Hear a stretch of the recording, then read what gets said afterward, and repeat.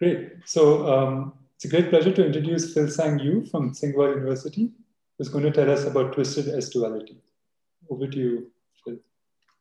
Okay, thanks for the invitation. So as I said earlier, like it's a pity that I cannot be there in person. It would have been my first chance to visit India, but maybe next time. So today I'm going to talk about this topic of twisted S-duality. So anything I'm going to talk about, any original part is a joint work with Surya Raghavendran, who is a PhD student in Parameter Institute / University of Toronto.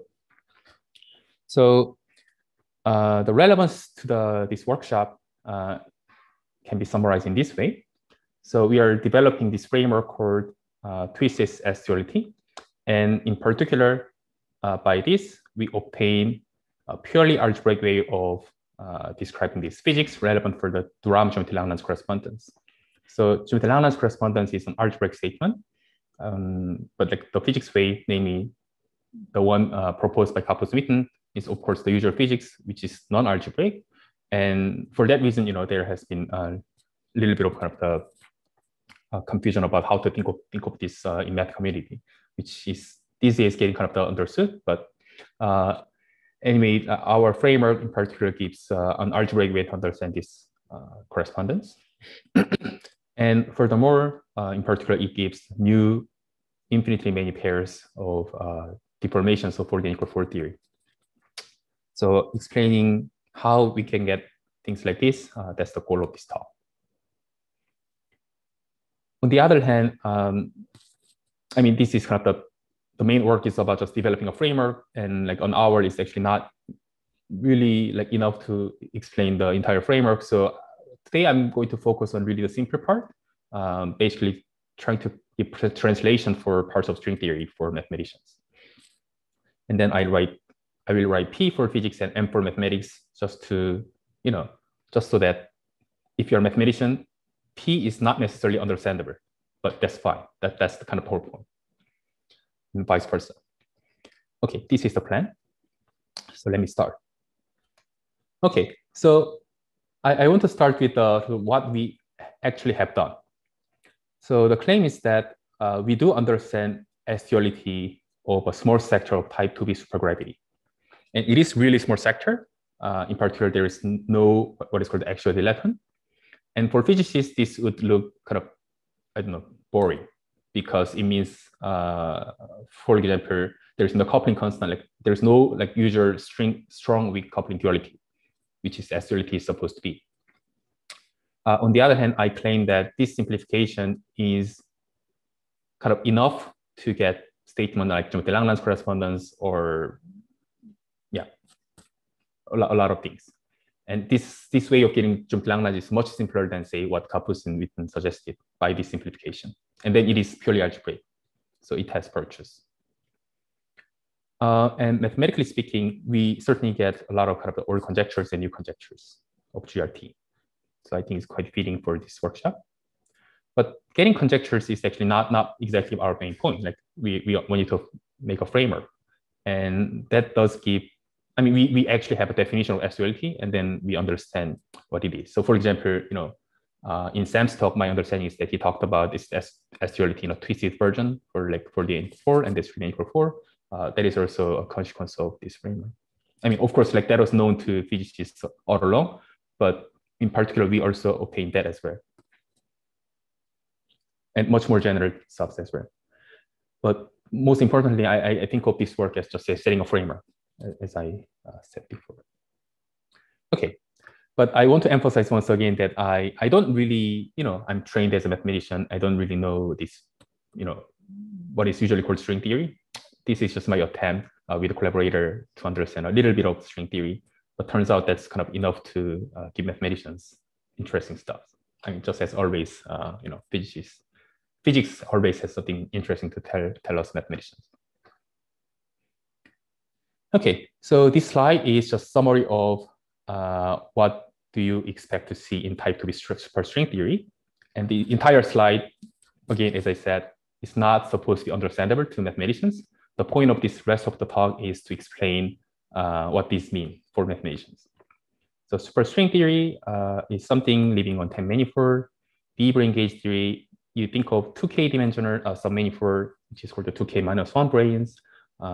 And this, whenever you think of these submanifolds, you have field theory called the 4D equal 4. In the case of D3 branes, in the case of D5 branes, you get 6D and equal 1, super Langlands theory.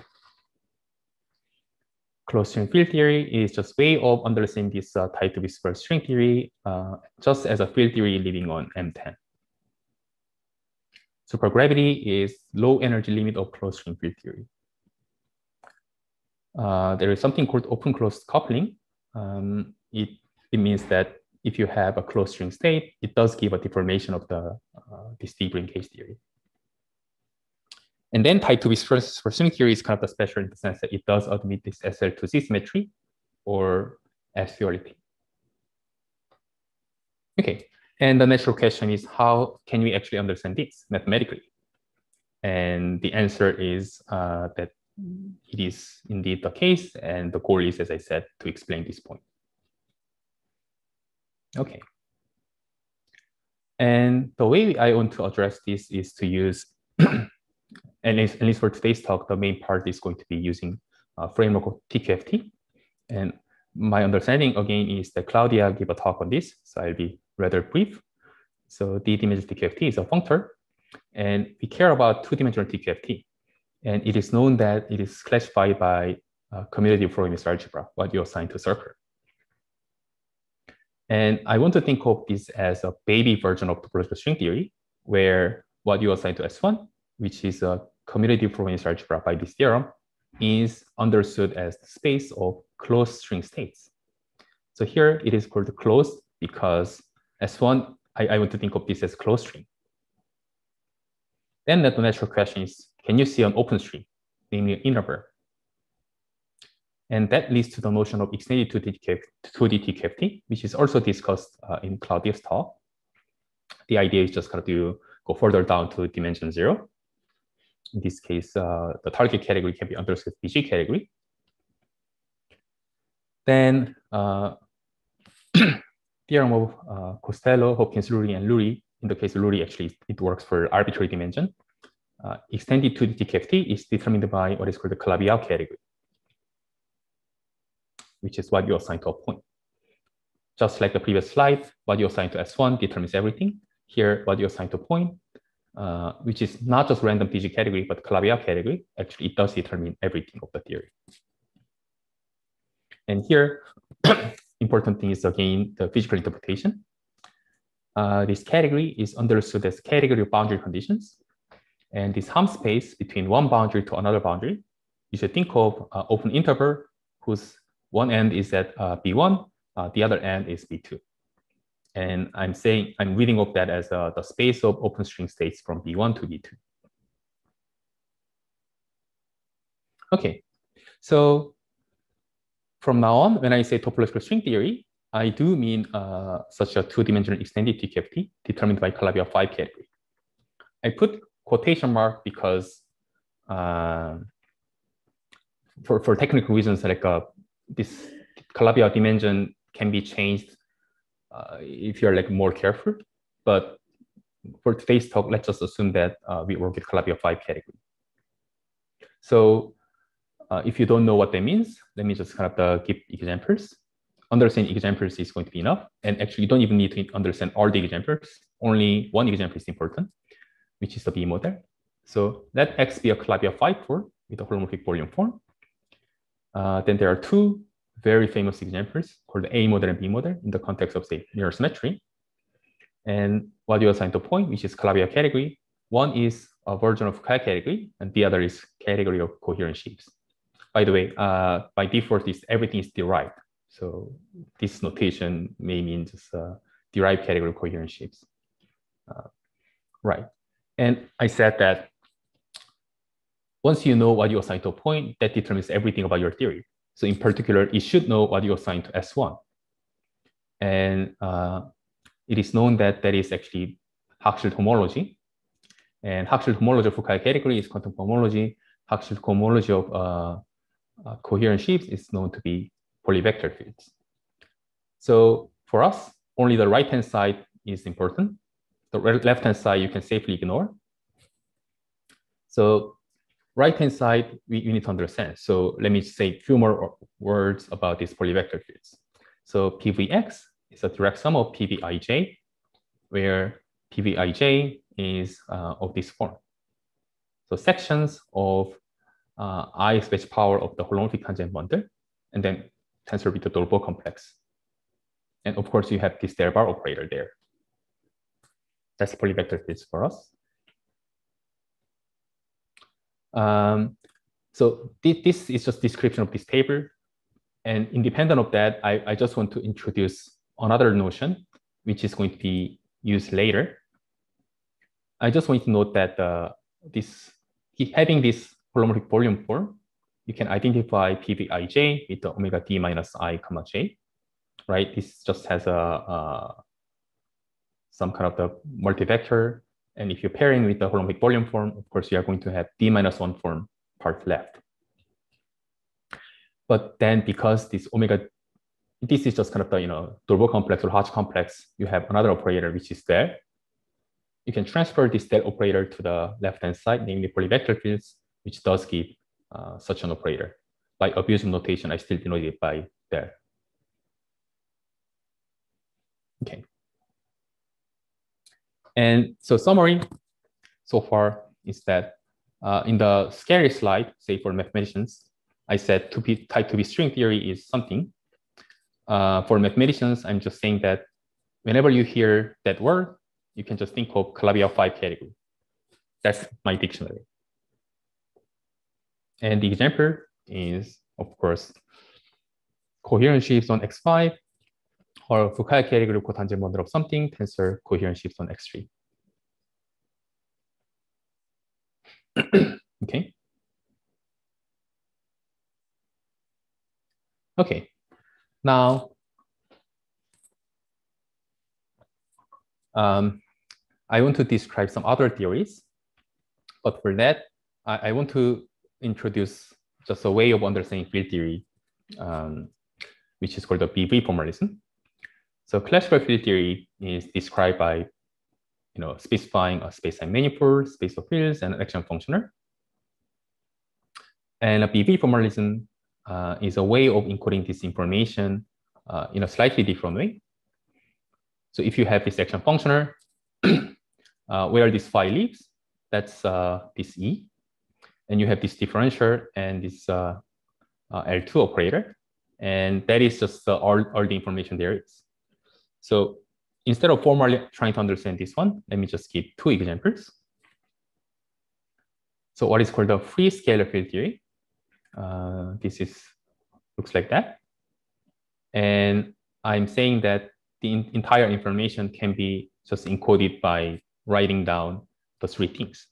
Namely, this is the minus one shifted symplectic space, this E, and Q, differential, and L2.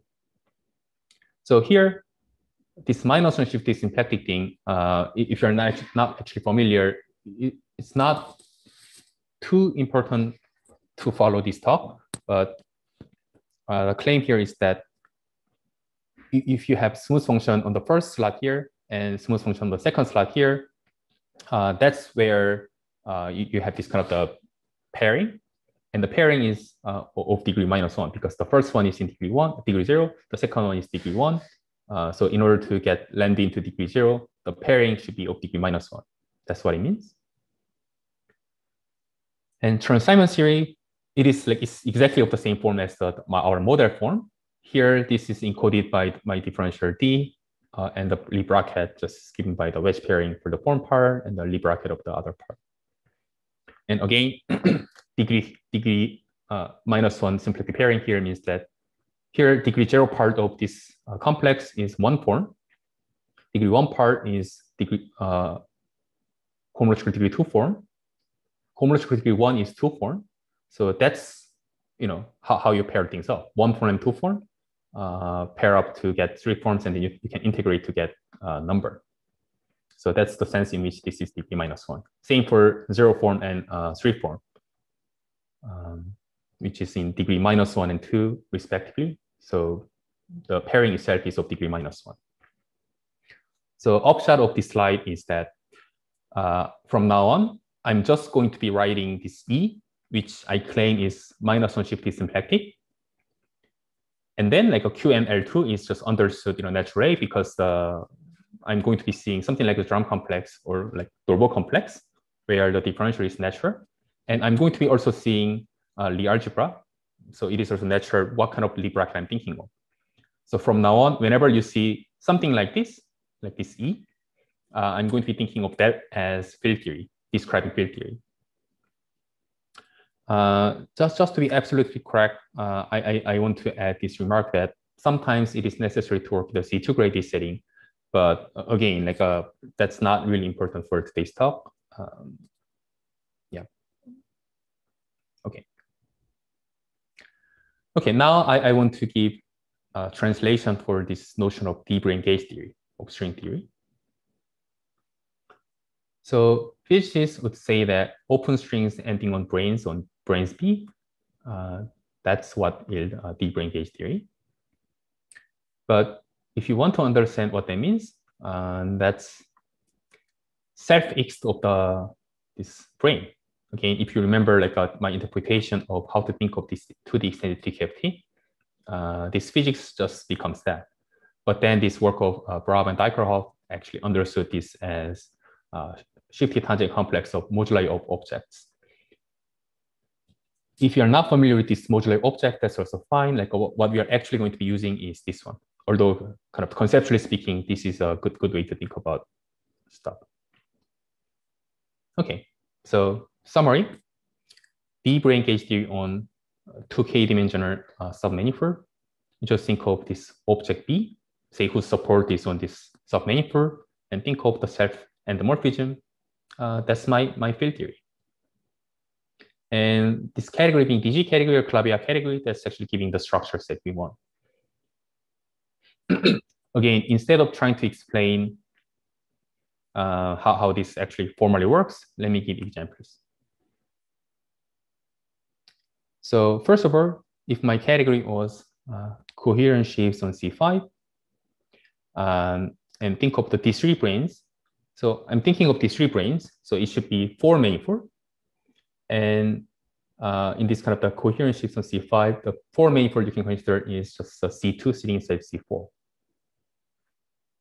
Then this algorithm is saying that you need to compute self-endomorphism of this C2 inside of the category coherent shapes on C5.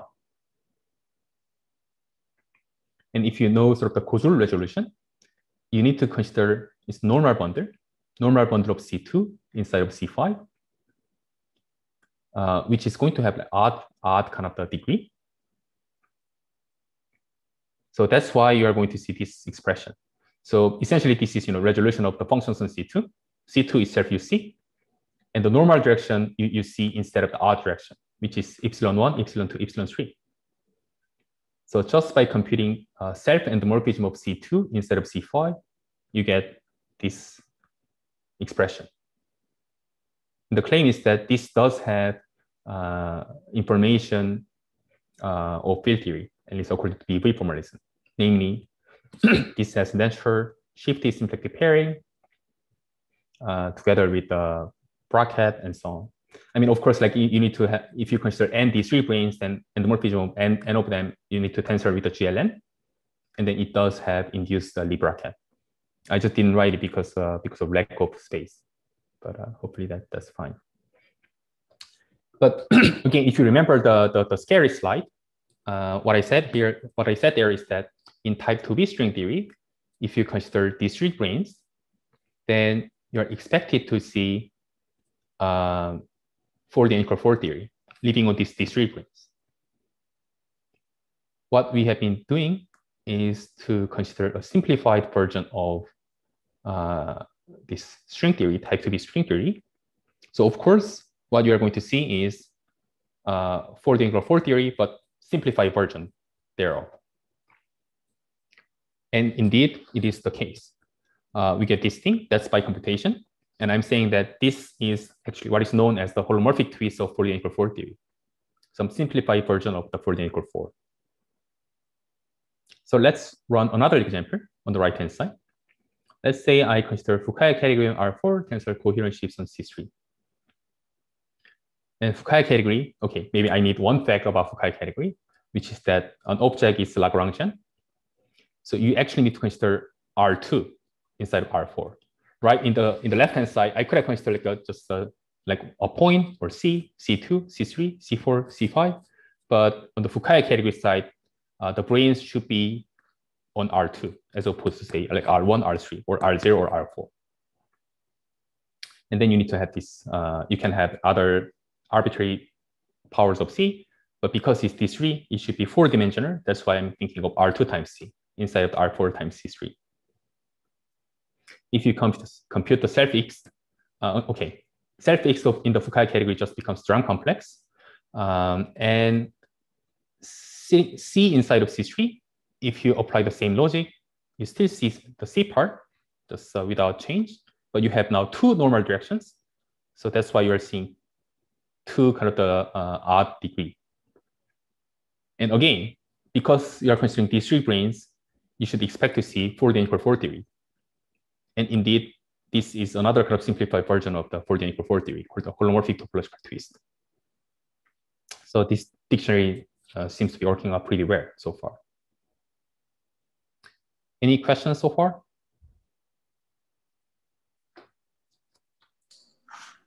I don't see any in the chat at the moment. I had a quick question actually. So you described these topological string theories from the world shape point of view, right? As given by extended 2D TTFTs. But in your first slide, you had string field theory, which lives on 10. So we are getting there. Okay, we're going to talk about that. Yeah, yeah. I mean, like that scary slide, I'm going to talk about every single the bullet point, and I'm going through like one by one. Awesome, great. Thanks for the question. That was yeah. Okay, so I can move on. Exactly. See, closed-string field theory. Right. So I said that what you assign to S1 should be understood as space of closed string states. But if you actually listen to what Biswas say, like more closely, they are not just thinking of what you assign to S1. They say that because it's coupled with gravity theory, it should be invariant of the diffeomorphism group. But in this topological setting, that just means that you think of S1 invariance of the what you assign to S1.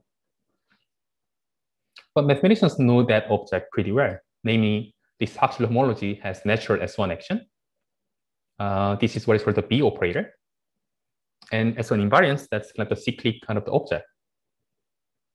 And indeed, there is this yet unpublished work of Pranav and Rosenblum says that -1 shifted tangent complex of this moduli Calabi category is realized as a cyclic cochain shift by 1.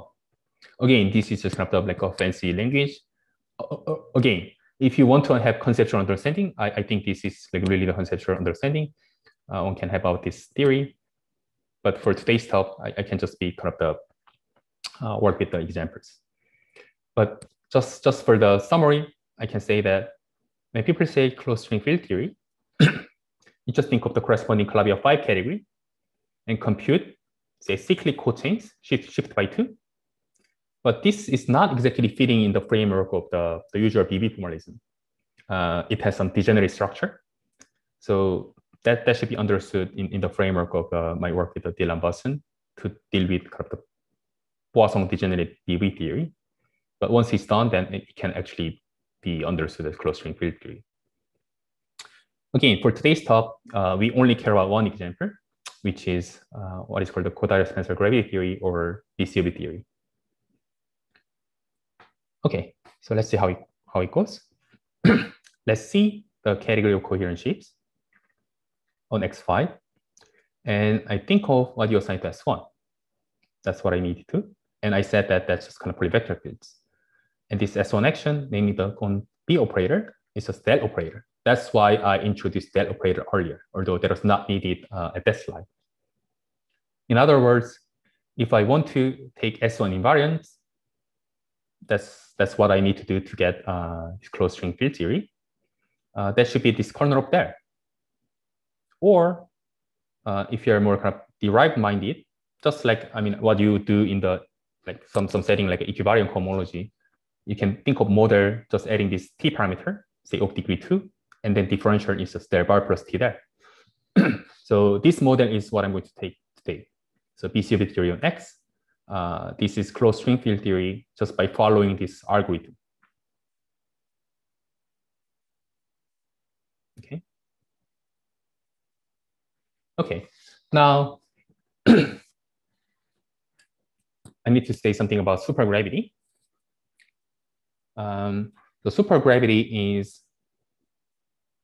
again, what physicists would be saying is that it is a low energy limit of the closed string field theory without any kind of non-perturbative effects or non-propagating fields. So mathematically, you should just kind of think of this as a propagating or dynamic part of the this closed string field theory, which is again defined in the framework, but hard to kind of explain conceptually like now. So instead, I just want to give an example because we only care about this BCOB theory for today's talk. So the dynamic fields of BCOB theory can be identified in this manner. This is just formula. Before I was thinking of all the polyvector fields with all the Taylor series of T with like del bar plus T del operator. But now this I plus K is limited by this expression. So again, just to be concrete, let me give a concrete example, which is actually the relevant example for today's talk. If I think of the polyvector fields, I mean, BCOB theory on Calabi-Yau 3-4, which is like this, then BCOB theory just would be PV0, PV1, TPV0, PV2, TPV1 star, T square, PV0, PV3, TPV2 star, and so on. So you are going to be having this other term as well, but you just kind of ignore this thing. You also have like TPV0, TPV1, and all these kind of the T powers. You ignore all these things, which are what is known as a background field, and you only consider the small part. That's the point of this minimal BCOB theory. Okay. Any question about this?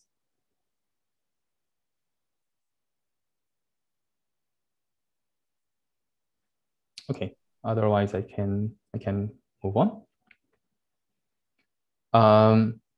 So far, what I have done is I have given a dictionary of topological string theory to topological string theory and deep gauge theory, string field theory, and supergravity. And then I have given the kind of the relevant examples in the cases that we care about. And one other thing I need to explain is this coupling of closed string field theory and deep gauge theory. And that is given by such a map. In fact, an infinity map, but you don't really care about that too much today. So physically, physicists should understand this sense that when you have a closed string state, that does give a deformation of deep gauge theory. I'm saying that mathematically, so physicists would just say that kind of sentence and they have like a good idea about what they mean. But I'm saying that in this topological setting, as a mathematicians, we can make it like precise in the following manner. Namely, closed string state is just an element of the cyclic cochains. And deformation of deep gauge theory, whatever it is, deformations of such a thing is governed by cyclic cochains of that thing. So in a sense, it's kind of tautological if you actually believe the sort of my dictionary. Okay, let me explain this in examples. It's a little hard to describe this map in L infinity map, but for today's purpose, let me just describe this map after taking homology. And I'm not going to talk about cyclic cochains, like everything is S1 invariant, so I'm going to describe at the level of Haxel homology. So in the case when C is coherent shapes on C5, Haxel homology is given by polyvector fields on C5.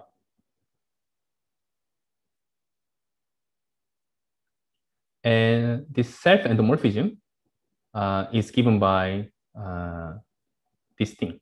That's what we learned a few slides ago. Now you just need to take Hochschild cohomology. But now if you record HKR theorem, it identifies Hochschild cohomology with the polyvector fields. So here you have C5.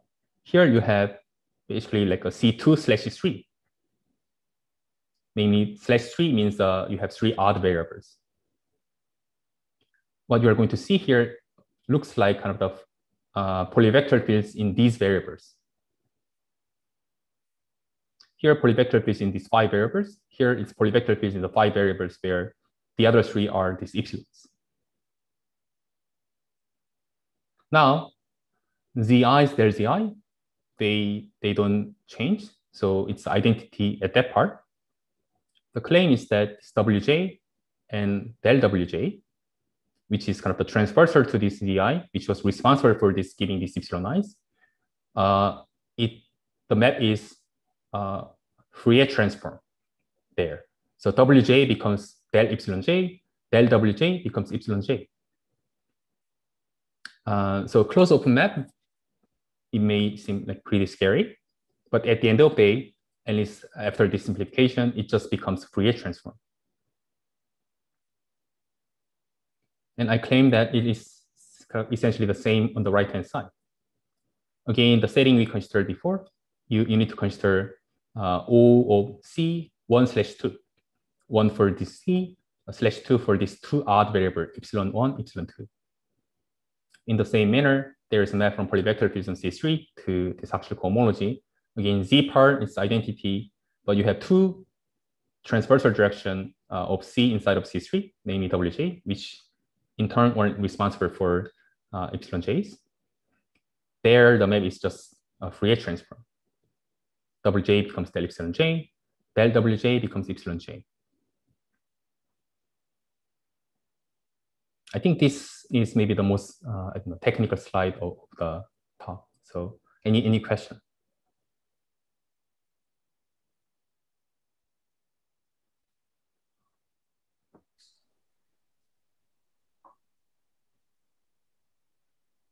I don't see any in the chat. If someone wants to ask a question, you can raise your hand. Okay, otherwise I can keep going on. Okay, so I have given the translation for this coupling as well. So now I want to give translation for the S-duality. For that, I want to introduce a modification of this BCOB theory. So if you remember, my minimal BCOB theory was PV0 star and this thing, and then I had a PV2 star. Starting with the PV2 star, I have like TPV1, T square PV0. I'm replacing the last term by this PV3 star. And then like obviously like this modified one has a map to the minimal BCOB, just because there's a map from here to PV2 star. And this also has some interpretation in terms of like Ramon forms, introducing potential for Ramon field strengths, but not so important for today's talk. And now I want to introduce S-duality. So S-duality refers to here having an action of SL2Z. So the claim is that at the minimal BCOB theory, we can write down SL2Z action.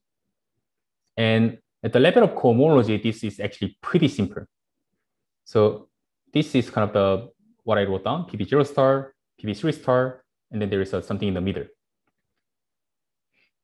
I'm saying that if you're given an element of PV0 star, just by pairing with the inverse of the holomorphic volume form, you get element of PV3. If you start with the element of PV3, again, just by pairing with this holomorphic volume form up to sign, you get just PV0. So it looks really kind of simple in this manner. That's the S-duality map after taking cohomology, which is all we need for applications later. I want to say a few words about why this is a reasonable definition. So for that, I want to explain where this S-duality come from. So for physicists, at least one way to think of this S-duality is the following. S-duality, it is an SL2Z action on type 2B string theory, but it is known that this type 2B string theory is equivalent to type 2A under T-duality, and type 2A is known to be equivalent to M theory by some reduction. So that's what I'm writing here. M stands for M theory, 2A stands for type 2A. Reduction is an equivalence. That is known equivalence, known in the sense that physicists believe that the circle reduction of M theory should be equivalent to type 2A theory. And that this T is just changing this S1 to this S1, just change the radius. And then this SL2Z action here is just about this torus. And being a torus, of course, it does have SL2Z action. But because these are all equivalents, once you have this SL2Z action, you should kind of transfer this SL2Z, should be able to transfer this action to action back to type 2B. That's kind of one way to understand the origin of this SL2Z action for physicists. And one of our main results is that this diagram, we can basically just find this diagram in this twisted setting. So I didn't actually explain what this twisting actually means. It is a little hard to explain like with any kind of reasonable detail. You can just think of that as a simplification, just as we have been doing. So type 2B, I was thinking of topological string. So you may have thought that this is just kind of the, I just kind of make a guesswork of the thinking of category and then things just like nicely working out. But there is a little more to it. There is a actual mathematical procedure of making sense of some parts of string theory, especially supergravity. And then there is a mathematical procedure you can actually do for the twisting of supergravity. And in that sense, all these things can be made sense of. And then we actually find this kind of equivalence between those things at the level of this twisted setting. And then SL2Z action on the M theory is just the action on the torus. So of course you understand. And then we check that the SL2Z action we found on the previous slide, which is about on the type 2B, it is actually comparable with the action on the torus. So that's kind of the, I don't know, kind of evidence that our SL2Z action is the S-duality the physicists talk about.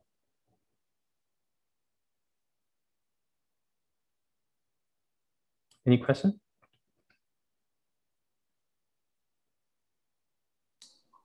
None in the chat at the moment. Okay. So far, what have I done? So I said, so I just kind of basically gave a translation for the scary slide, right? So, and then I said that S-duality can also be understood in this setting, a version of BCOB theory. But in the very first slide, I said that my goal is to understand what it says about deeper engaged theories, deformations of deeper engaged theory. And for that, I'm going to be using the translation that I have explained, namely closed open map together with this map from the modified minimal BCOB to BCOB. And then that is actually going to be giving S-duality of these deformations of deeper engaged theory. So again, let me be more concrete. Let's fix my category to be this category on R4, tensor coherent shapes on C3. And just as before, I am thinking of n D3 branes on this particular background, R2 times C sitting inside R4 times C3. Because, I mean, as I said earlier, if I think of n of them, because I'm thinking of self-endomorphism, I'm going to be getting GLN. And I'm saying that this is describing a field theory, at least in this BB formalism.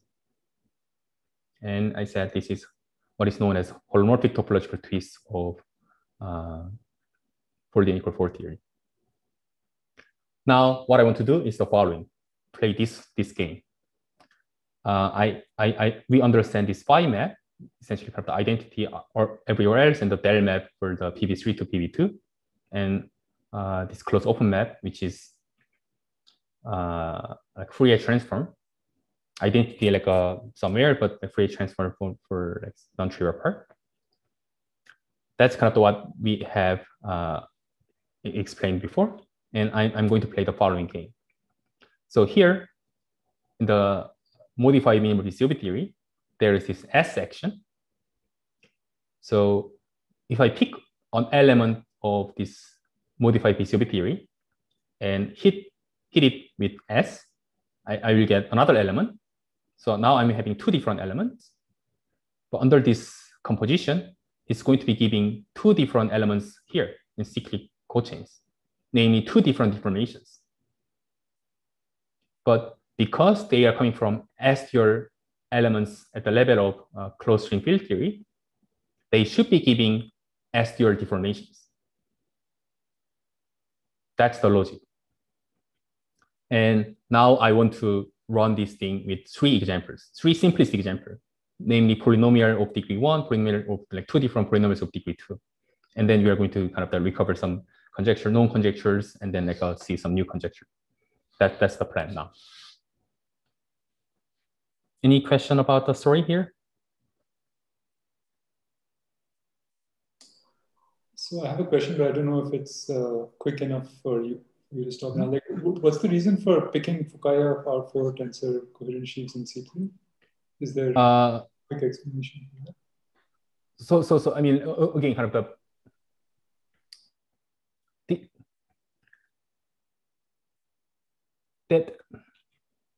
several kind of the reasons. So first of all, it is not absolutely necessary for the story to work out. You could have considered, say, coherent sheaves on C5. Okay, let's see. In principle, you could have considered coherent sheaves on C5. But then the S-duality map I described doesn't work. It was only for the polyvector fields on C3. So it requires additional analysis, which we have an idea of but didn't write down. So that's the reason, one reason. Another reason is that this particular case is what's relevant to, say, geometry Langlands and like related topic. On the other hand, this C5 example, that kind of thing is actually seems to be relevant to the S-duality, which gives, say, this MNOP conjecture, like Rowe-Witten-Thomas kind of invariant kind of the correspondence. It seems like that's coming out of that particular case. I mean, you have kind of an eyeboard, like what's going to happen there, without like checking details. It looks like that kind of thing can be derived from our formalism, if our formalism applied in that case. I see. But another question you could have asked here is that why not say Fukaya category R2 times tensor C coherent sheaves on C4? So that kind of question also makes sense, and that actually like requires slightly different answer, which is that if you notice, I only talked about coherent sheaves C5 and Fukaya R4 tensor coherent sheaves on C3, not the other example. The reason is that Fukaya category R2 tensor coherent sheaves on C4 is not realizable from type 2B string theory, because type 2B string theory is known to have D2K-1 branes as opposed to D2K branes. So D3 branes, D5 branes, things make sense, but not like D2 branes, D4 branes. If you had Fukaya category R2, you need to consider R as a Lagrangian submanifold there. So R times some complex manifold. Of course, it is going to be odd dimension, which cannot be realized as a sort of a D brane on type 2B. So that's the reason. I mean, so the reason why we don't consider coherent sheaves on C5 is because we didn't kind of study it like well enough. But Fukaya category R2 tensor coherent sheaves C4, that is just not the setting where you expect to see S-duality. I see. Great, thanks. That was really helpful. Great. Okay. So let's see. Let's see how it works in examples. So first example, I just consider W1. So I have one element, W1. I apply S-duality. If you remember S-duality, it was really simple. Just kind of the wedge with the inverse of the holomorphic volume form. Holomorphic volume form is, of course, del Z, del W, and del W2. If you apply phi, its identity here is del there. And then close open map, it was just a Fourier transform, like this. That's what I explained before.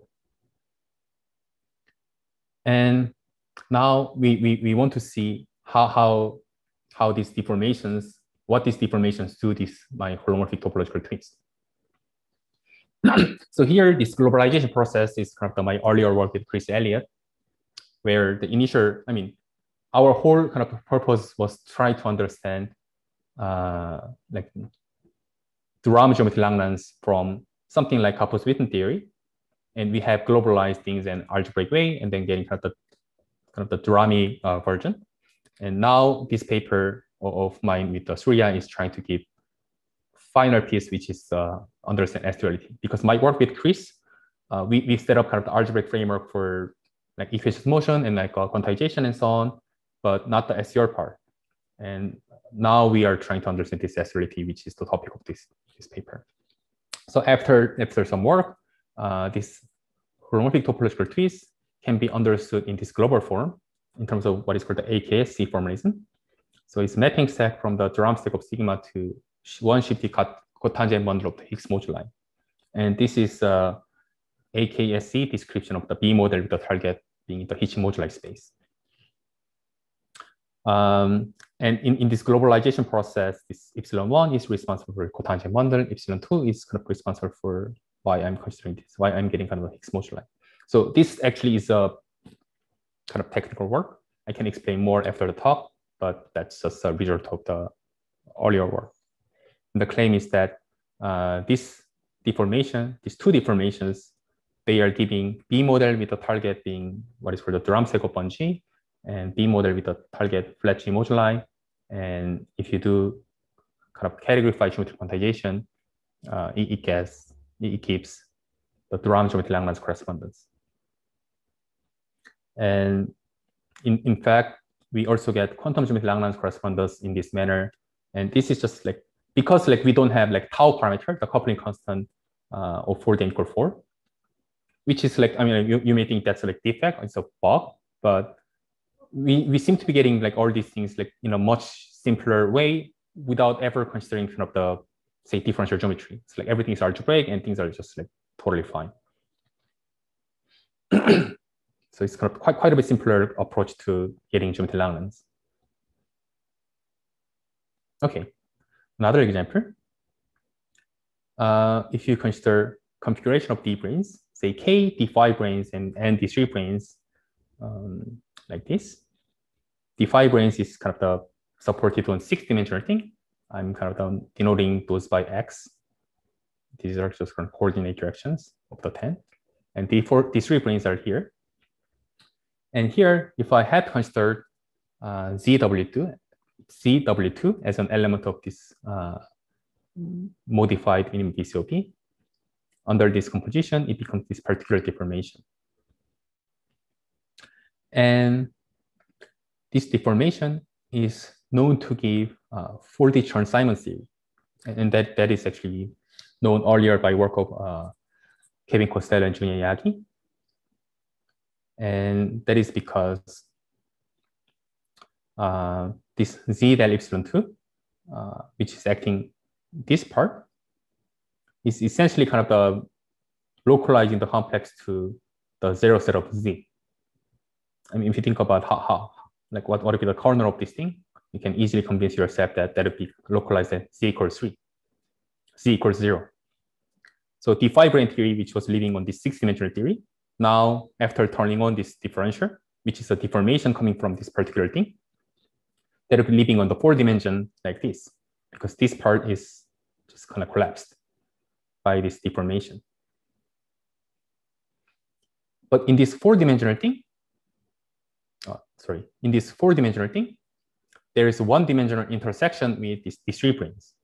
That is going to be the defect, one-dimensional defect. And it is known that sort of the algebra of operators living on this one-dimensional defect is some truncated Yangian of GLK.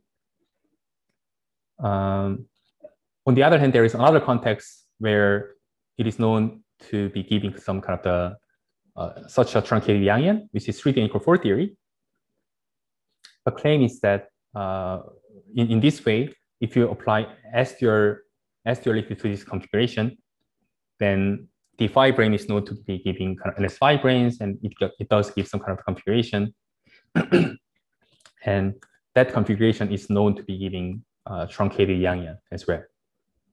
So two different appearances of truncated Yangian can now be understood as an example of S-duality in our setting in this second simplest case. Okay, a final example. Now let's start with W1, W2. Note that W and Z play different role because Z is the direction that's relevant to the living on this kind of the branes. W1, W2. S-duality gives this element. Now, if you compute this composition, you get this particular deformation. Here, again, you compute things and you get particular deformation. Now, you understand what this first deformation does. This deformation is that because this is essentially just Clifford algebra, you get this endomorphism of the C11, C1/1. So it does deform this holomorphic topological twist to this thing. And this thing is exactly what is known as 4D Chern-Simon theory, except that my gauge group is now supergroup GN/N. Okay. And it is known that the category of line defects is modules over some quantum algebras. On the other hand, this deformation, which is giving particular deformation of this thing, here, this thing, before the deformation, it is known that the category of boundary condition is coherent shifts on the Higgs moduli. This element pi gives a particular deformation. The claim here is that if you believe this, then this category of line operators should be acting on the category of boundary conditions, like in general for any theory.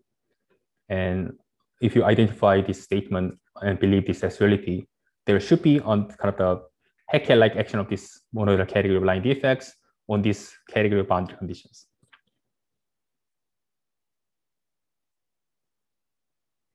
Okay, that's it. Thanks. Thanks a lot, Phil. So that's all. Thank Phil for a wonderful talk.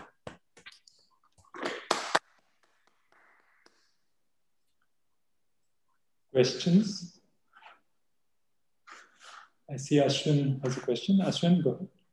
Yeah, hi, Philsang. Thank you for the talk. So can you say a bit more about the coupling constant thing again? I didn't fully sort of understand. So in the holomorphic topological twist, you get a family of theories that still depend on some parameter, but that parameter is not related to the coupling constant somehow? Right. So like think about the following case. So if you think of the sort of the 62 theory, the M5 brane theory, it does admit the holomorphic topological twist, right?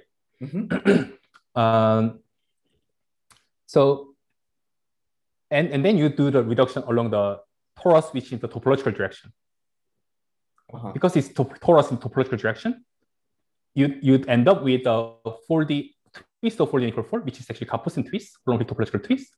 But the reduction is along the torus direction, so that torus direction is not going to give anything about your top. So that's essentially the setting we are getting from this construction. So the complex structure of that torus does not matter. Right. It doesn't like appear. But without it, somehow like things are like much simpler. I see. And then you get like or the like geometry Langlands statement that I don't know. At least the Ram geometry Langlands statement, like geometry Langlands experts would care about. Things can be it seems like they can be recovered in this simpler setting with only algebraic toolkits.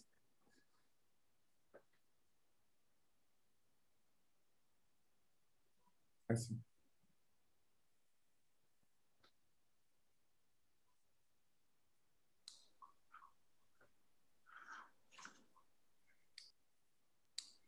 And so is the simplicity because the sort of dependence on the complex structure of the geometric Langlands Riemann surface sort of more natively built into the framework? I mean, where is the origin of the simplicity? I mean, the simplicity is, I mean, if you think about like approximation, like they have like a psi parameter, which is kind of combination of the, like say, t and like a tau. Yeah. There's no tau. Mm-hmm. And like basically here, like the only parameter is actually linear combination of these two different deformations, W1 and this thing. Mm-hmm. And like the coordinate of this like transformation, like the ratio of this linear combination is the P1 for us. And it just acts as exchanging this with each other. Mm-hmm.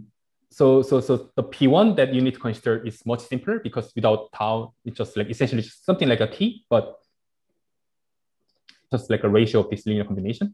And this is just kind of the, basically we consider the space of arbitrary deformations and these two particular points which are coming from say twists have nice, form a nice P1 family. And this action is really nice under this setting of where you don't see like actual dilemma. Okay. And the thing like we see this complex structure of C, that's kind of actually different from this work. That is actually the work of my work with Chris Elliott. So that part is still different. I see. Yeah. So two non-trivial claims were made, and like one is this work, one is earlier work. Okay. Thanks.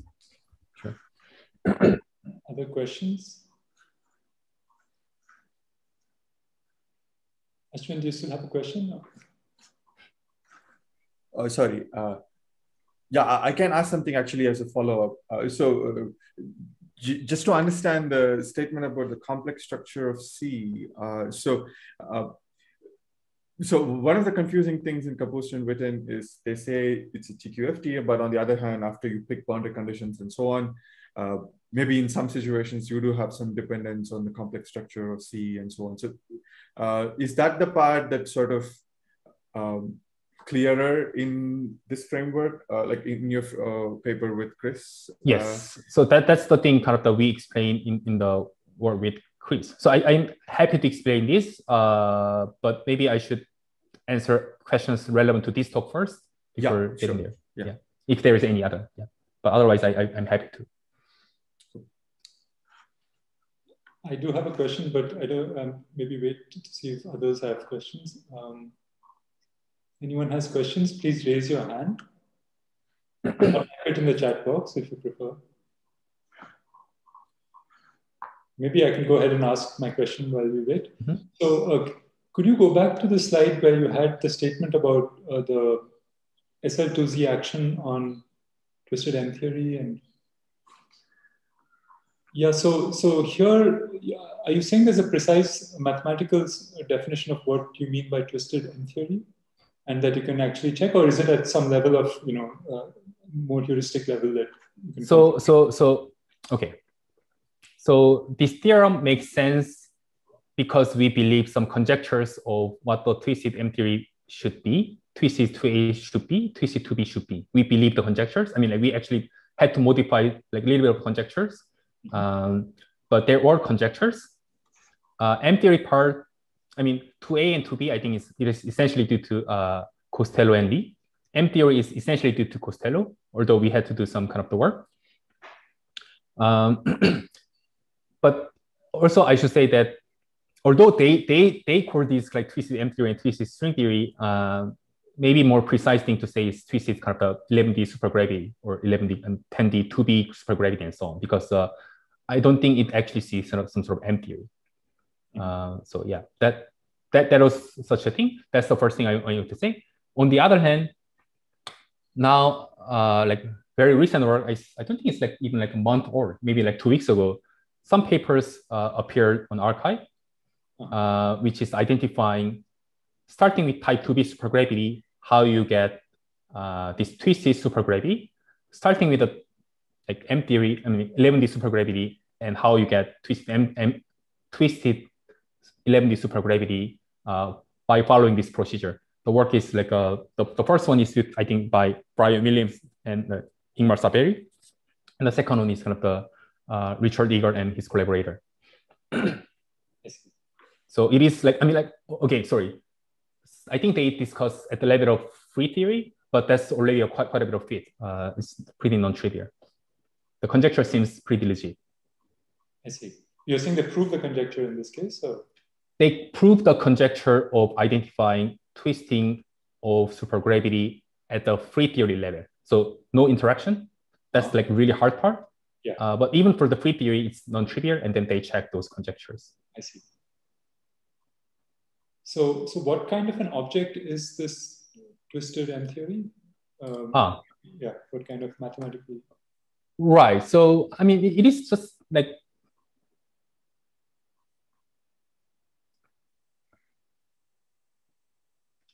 it is just like a BV theory. It's not like, not much more difficult. You can just write down sort of action functional and so on. Okay, great. I see. So it's within this Costello's BV formalism. Right. So for twisted M theory, I think you can like look at, for this particular one, I think you can just look at my periodic theory. I think that's already in the first version. It is like written out. Is that already online? Yeah, basically we've been working on the second version for like I don't know, 2 years or something now by now. First version, I think that much. I think first version already has it. Oh, great.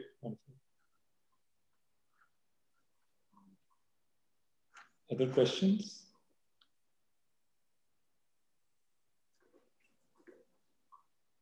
I had another question. So you talked about closed string field theory, how to formalize that. What about open string field theory? Oh, great. So open string field theory is like what is actually called the deep brain gauge theory. So that's just the naming. So open string field theory is just kind of the things that you would consider in the string theory setting when you have open strings. But open strings would give field theory once you fix deep brains. So by thinking of kind of the self-fixed, you get deep brain gauge theory. That's actually like what's usually called the open string field theory. I see. And so is everything, so I guess my question is, my understanding that string field theory is a very hard thing to define and work with. So is it all so simple here because it's topologically twisted? String field theory is difficult thing to work with, which is a true statement. Like closed string field theory, this BCU theory is like a beast. It's just like really difficult thing to work with. But open string field theory, just as a field theory, is just like any other theory. It's not necessarily more difficult. Again, kind of in conjunction with closed string field theory, how to do quantization in a way compatible with the closed string field theory, and that sort of thing is like difficult. But as a field theory, open string field theory is just deep brain gauge theory, and in this topological setting, that is like not difficult. Even in the physical string theory, like you just get like 4 equal 4, whatever. So depending on some kind of some brains give like difficult theories, like NS5 brains, like M5 brains. Those give like theories which are inaccessible to describe. But deep brains, physicists know like in and out about that. Right. And also, I guess everything that's accessible through this BV formalism is only perturbative stuff, right? So you can't go beyond perturbation. That's correct. So you can do something that looks non-perturbative by hand, but not from first principles, I would say. Right. Any other questions? If not, let's thank Philsang again for a wonderful talk.